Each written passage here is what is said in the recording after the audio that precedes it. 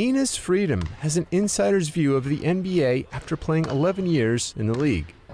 The 30-year-old, who's also been outspoken with the shoes he's worn on the court that feature phrases like "Free Tibet," "Free China," and "Free the Uyghurs," was released by the Houston Rockets in February.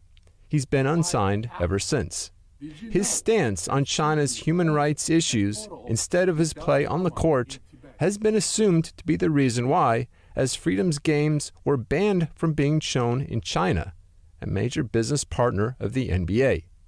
Wednesday night on Tucker Carlson, the show featured a recording of NBA Players Association lawyer Ron Klempner discussing what specifically was the problem. I got off the phone with the general counsel of the NBA, and he wants to now have a conversation about their concern right now is not so much what you are saying off the court, but what it is that you're saying on the court when you step onto the court.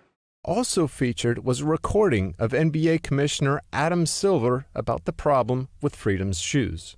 You're not breaking any rule in terms of the shoes.